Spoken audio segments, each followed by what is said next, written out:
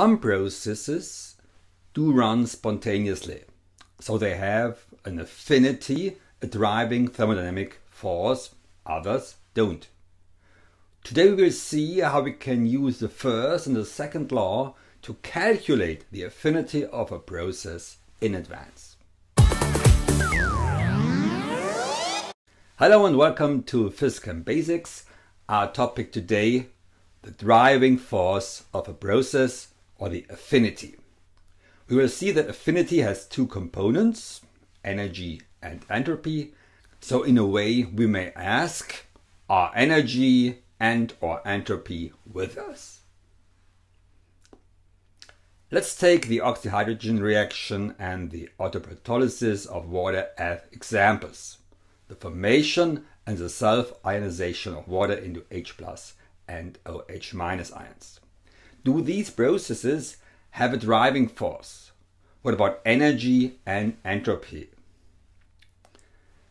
An important quantity in thermodynamics is internal energy, which comprises all energy in a system.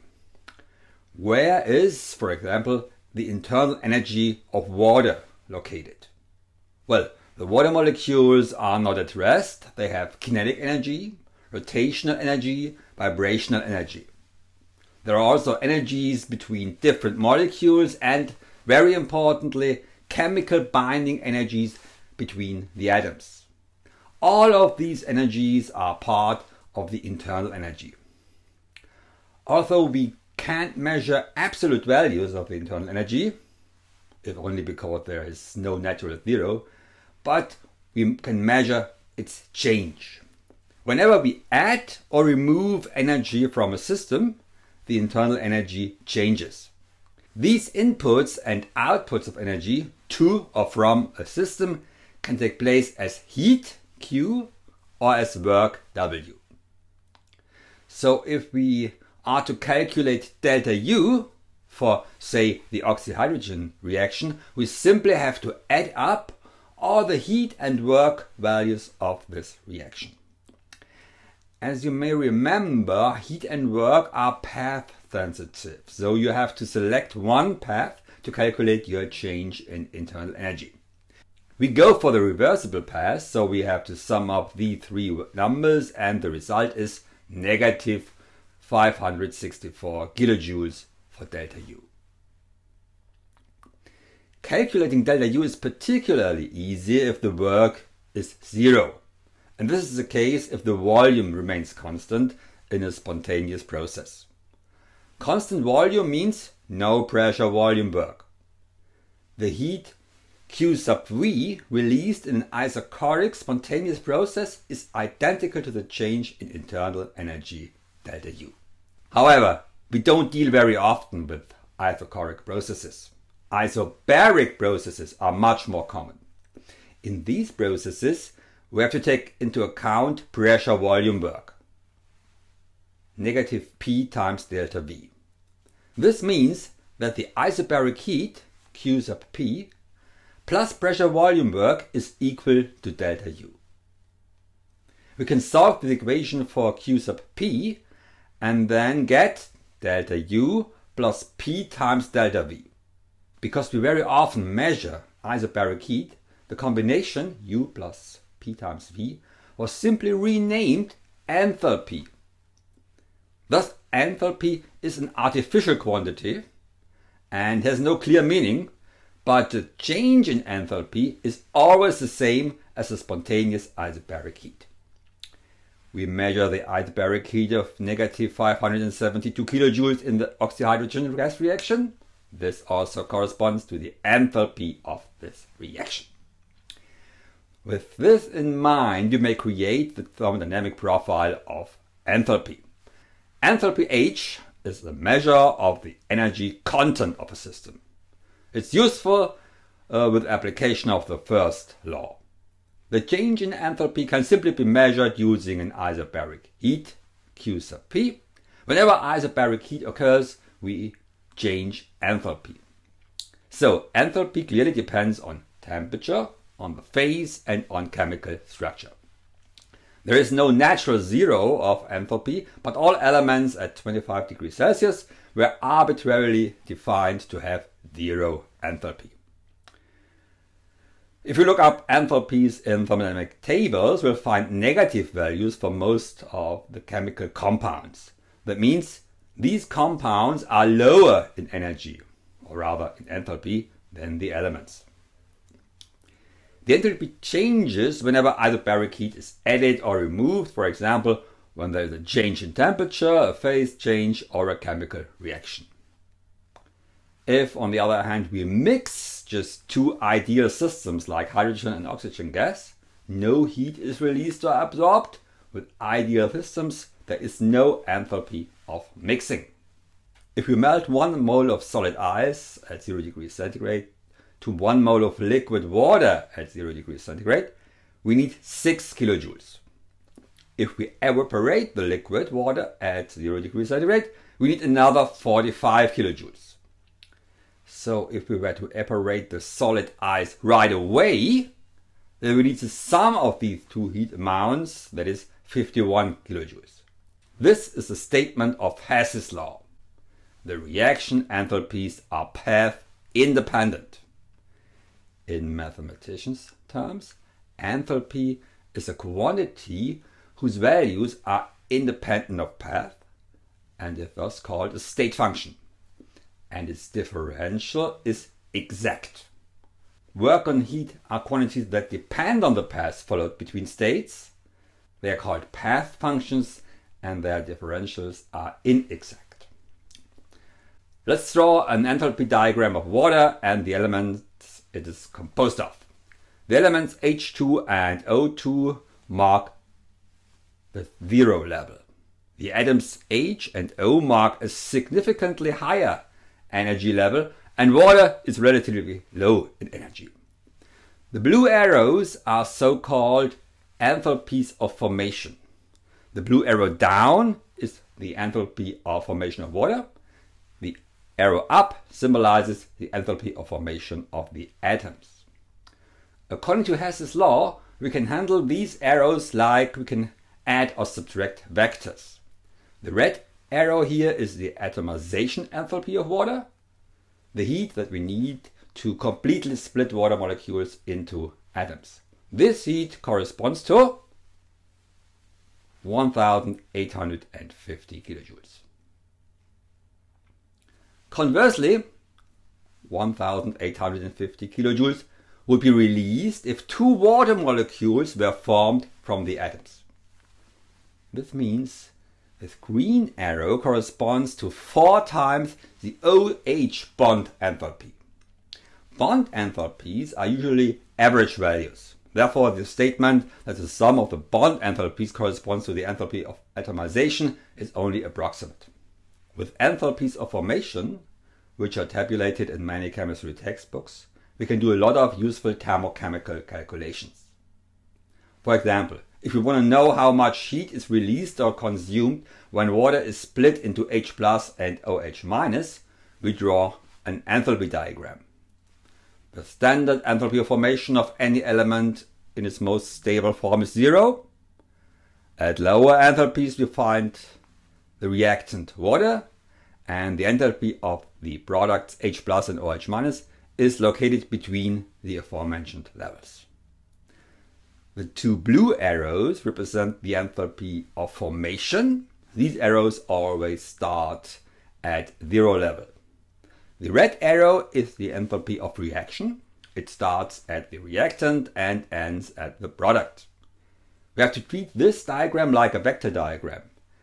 The enthalpy of reaction, the red arrow, is equal to the enthalpy of formation of the products, the short blue arrow, minus the enthalpy of the formation of the reactant, the long blue arrow. We end up with an enthalpy of reaction of plus 56 kilojoules. This means that the autoprotolysis of water is endothermic. We would have to invest 56 kilojoules of heat to dissociate 1 mole of water completely into 1 mole of H plus and 1 mole of OH minus. So energy is obviously not with us. Now let's look at entropy. Remember the thermodynamic profile of this quantity. Entropy is a measure of disorder. It makes sense to introduce this quantity because the second law can easily be formulated with it. We can measure the entropy changes according to Clausius as reduced heat, quotient of reversible heat, and temperature. That's what our mascot QT stands for, Q. Like enthalpy, entropy depends on temperature, phase, and chemical structure, but also on dilution. Even in ideal systems, the entropy increases with dilution. The entropy has an absolute 0 point. That is what the third law states. Pure crystals at 0 Kelvin. As a result, only positive entropy values can be found in thermodynamic tables in textbooks. The entropy, according to Clausius, is measured using the reduced reversible heat. The index reversible is sometimes very important. If we carry out the oxyhydrogen gas reaction spontaneously, we have a lot of heat that is released. But that is not the reversible heat that we need. We have to run the oxyhydrogen gas reaction reversibly over a fuel cell, then we get negative 98 kilojoules as reversible heat. We have to use this heat in Clausius' formula. By the way, the entropy can also be measured in statistical thermodynamics using Ludwig Boltzmann's definition, S equals K times log of W, with K being the Boltzmann constant and W being the thermodynamic probability. But we do not want to take this route here. The entropy always changes when we do add or remove heat, or more specifically reversible heat, to or from a system. With temperature changes, with phase changes, and with chemical reactions. In addition, entropy increases with mixing. The corresponding equations are given here. We calculate entropies of reaction just like enthalpies of reaction, starting with standard values from thermodynamic tables and applying Hess's law.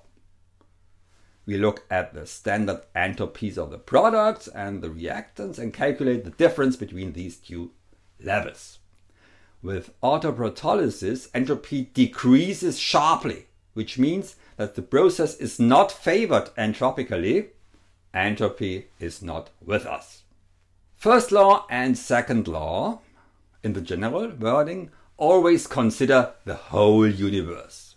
The energy of the universe is constant. The entropy of the universe strives for a maximum. If we want to calculate the affinity of a process, it is easier to focus on the system, more specifically on the stability of the system. Mr. Gibbs has derived that the term H minus T times S can only decrease in isobaric isothermal processes. This term is abbreviated as Gibbs free energy G. The free energy, the combination of these three state variables, is in fact a measure for the instability of a system. Delta G can therefore be seen as a measure of affinity. The more negative delta G, the larger the chemical driving force, the affinity. Let's complete the thermodynamic profile of G. Delta G has two contributions, the energetic contribution delta H and the entropic contribution T times delta S. In spontaneous processes, the Gibbs free energy can only decrease. We can measure Gibbs free energy by measuring a reversible work. However, much more frequently we calculate delta G using the so-called Gibbs-Helmholtz equation from delta H and delta S. Just like entropy, Gibbs free energy depends on temperature, phase, structure and dilution.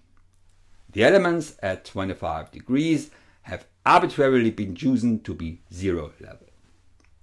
If you look up standard Gibbs free energies in tables for some compounds, the so-called chemical potentials, we can immediately state liquid water has a lower chemical potential at 25 degrees than gaseous water, and thus is more stable than gaseous water at that temperature. We are now able to characterize each process thermodynamically in energy, entropy, and free energy terms. With autoprotolysis, for example, the energy increases. That is, the process is endothermic. The energy is not with us. With autoprotolysis, the entropy decreases. That is, the process is exotropic. Entropy is not without either. And if we combine energy and entropy using Gibbs-Helmholtz equation, we come to the conclusion that instability during the process increases, which means the products are more unstable than the reactants. The process as a whole is endergonic. Water will never spontaneously decompose completely into H plus and OH minus. But that does not mean that the process does not run at all. In the next lecture, we will calculate the equilibrium constant for this process, which is very small, but it's not zero. Let's summarize. The first and second law are statements about energy and entropy in the universe. We can measure the change in energy and entropy during a process, and we are also able to calculate these quantities using thermodynamic tables. We may combine energy and entropy using Gibbs-Helmholtz equation and arrive at Gibbs free energy, which is a measure of instability. It tells us whether or not a process will run spontaneously. More information about the topic you'll find in the book and in the lecture. Thanks for watching.